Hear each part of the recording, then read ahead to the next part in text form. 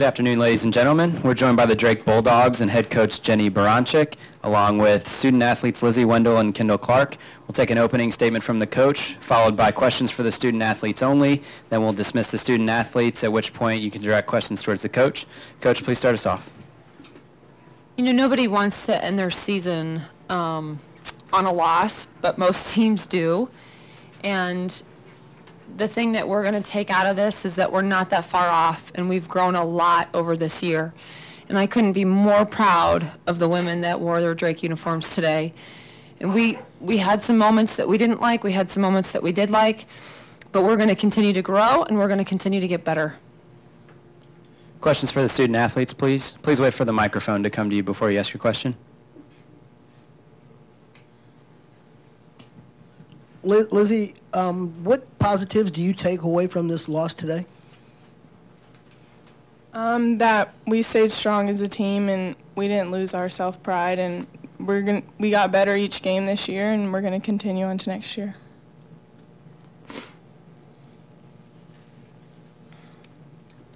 Any further questions for the student athletes? You all are dismissed.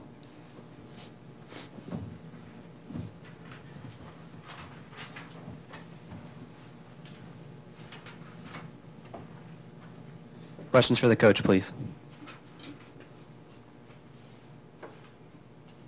Coach, the way that the kids did play today, do you feel that the program is going in the direction that you like?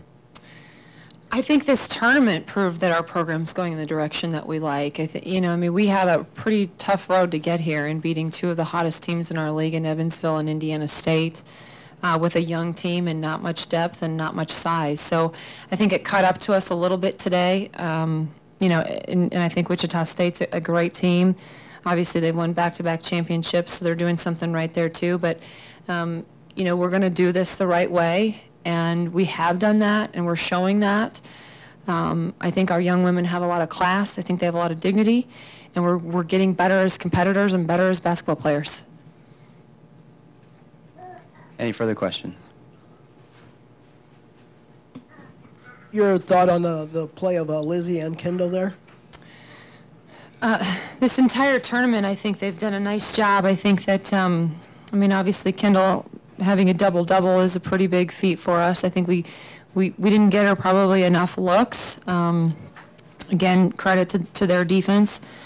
But she's a very special player, and she earned everything that she received this year, and she's probably one of the main reasons why we're here, because her confidence and her poise has trickled down to the rest of our team. And Lizzie Wendell is going to be a very special player, and she's only a freshman, and she doesn't even know how good she is yet. But to be able to come in and play the way that she did in this tournament, it's pretty amazing. It's pretty amazing for anybody, let alone a freshman. Thank you, Coach.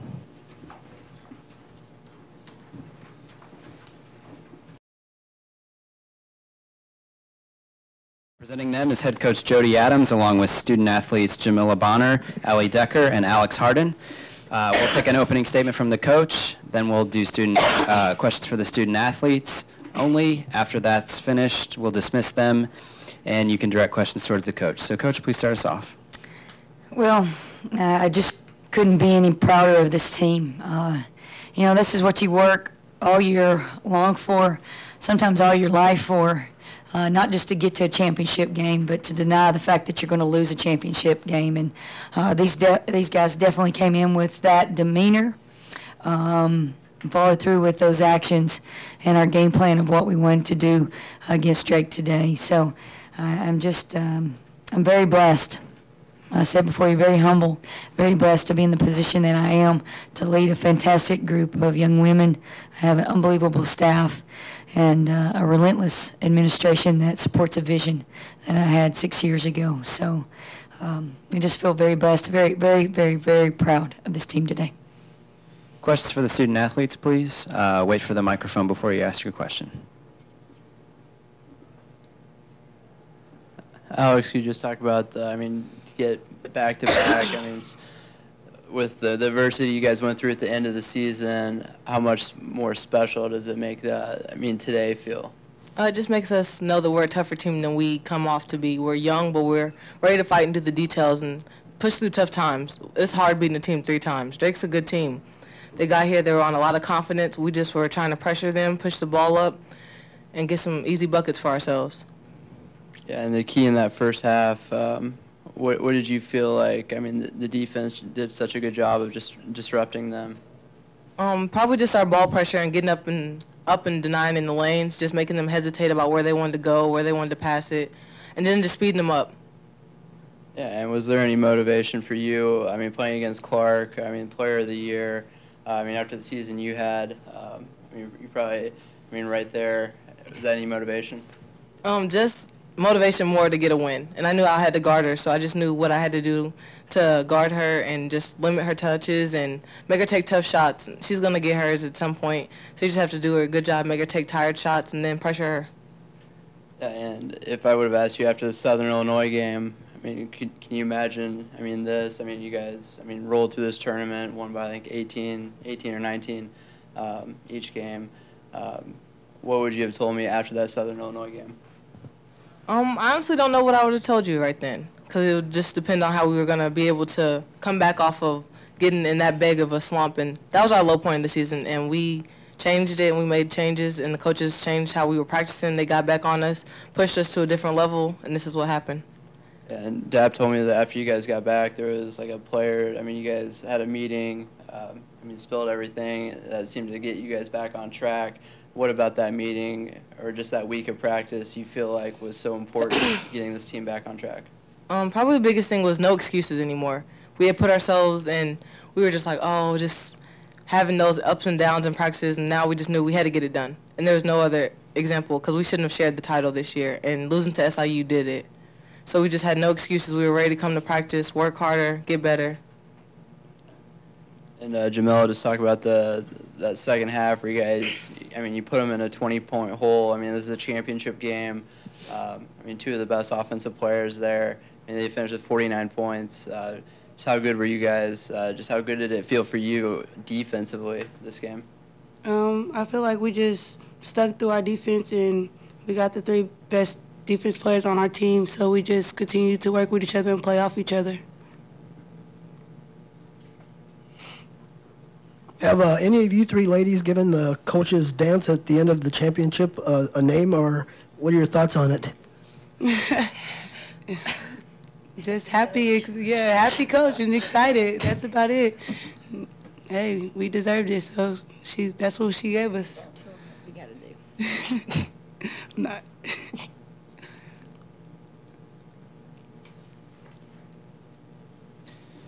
Any further questions for the student athletes?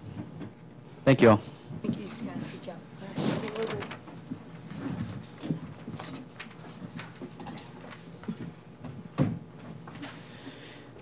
You may now direct questions towards Coach Adams.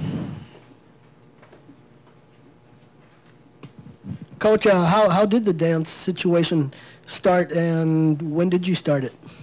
You know, I think we were, on a winning streak, and I don't know, we figured out, actually it was my fiance that figured out this song Happy, and he started playing it at home every time I come in, because I come in, we were winning, and I was like, oh gosh, we got to do this better. So he would cut me off and start playing the Happy song. So we decided to play the Happy song on the bus.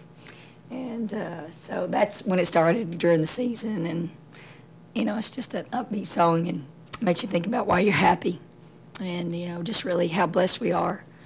I mean, there's so many things you can reflect to, and when you do what I do for a profession, and so it just makes you do a double check and a self check, and why we do what we do, and to be happy.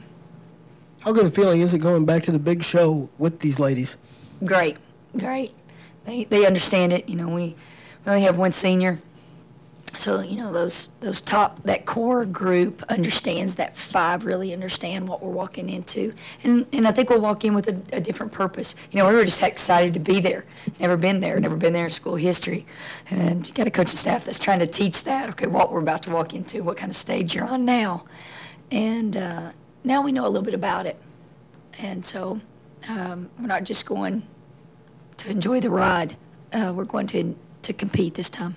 What was your thought when the final buzzer sounded? I just, when you see something come true, it's a vision. And there's just a big thank you. Big thank you to the big man upstairs. Like I said, you're just thankful. You're just very thankful that you have a staff that you have, the kids that you have, the support you have from your administration. Just very thankful, very blessed. Hey, Coach, you look at 4 for 20, 49 points, a very talented offensive team in Drake. What does that say to you, just how well you guys play defense? Defense wins ball games. Rebound wins championships. We shot the ball well, so we're not going to have as many offensive boards as we typically would. But defense wins championships, and we'll stick to that philosophy. Yeah, and I know Alex didn't lead on too much there, but just that matchup with her and Clark, you feel like there's some motivation there, defense, offense? Alex is not that way. That doesn't really trigger her, honestly. What triggers her is that what she does is she does for her teammates. She's just that type of kid. It's not a I'll show you attitude at all. She's the most humble kid I've ever coached. I wish she was a little bit more greedy at times or had a little bit more pit in her like JB does. She's very humble, and her fight is for this team. It's for this program. It's for the coaching staff. I mean, she was Player of the Year, and our Defensive Player of the Year, and we want her to exemplify that, and she expects that of herself because she received that award and somebody recognized her for that. But no, it was just a team thing. And knowing the choices, this team made after that SIU game, how much more, sweet does it make it knowing that they responded the way they did? I think it's the respect of understanding the coaches and deciding to be coachable. Because, through, February's the grind. You had a couple players dinged up, couldn't go as hard, couldn't be as tough. They didn't want tough coaching. And this team responds best to tough coaching when they allow us to coach them. We got back into tough times, tough grind situations, got back on our toes and got back to doing what we do well and trusting each other and the next line of our defense that we're going to be there when we do. This is the outcome. It's, it's black and white. And one more question.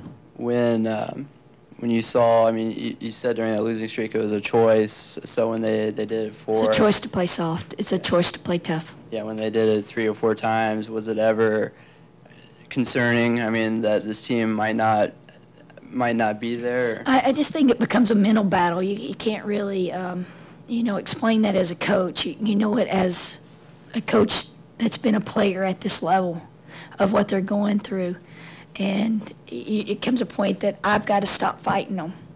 And we're going to learn through tough times. We're going to learn through losses. Because the wins, teaching through wins is so hard. And the wins didn't teach us anything, not when you're blowing people out by 20 and 30. It's not teaching you anything. It just, it doesn't sink in like that to an 18, 19, 20-year-old unless you really have a really special kid that's at another level, mentally. And so it just really didn't sink in, and, we just don't have that that pit bull leadership on our team. We got great leadership. We have great leaders, but they're not that, hey, we got to keep our guard up, we got to stay, This just, it's a different team, so we have to be that. And that's when a coach understands and knows their team, knows when to back off, when to put it back on.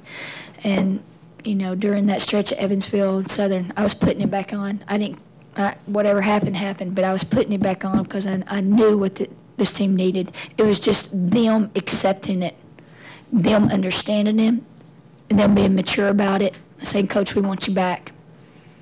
And so when it came back, it was started in practice, and Alex was right. Thank you.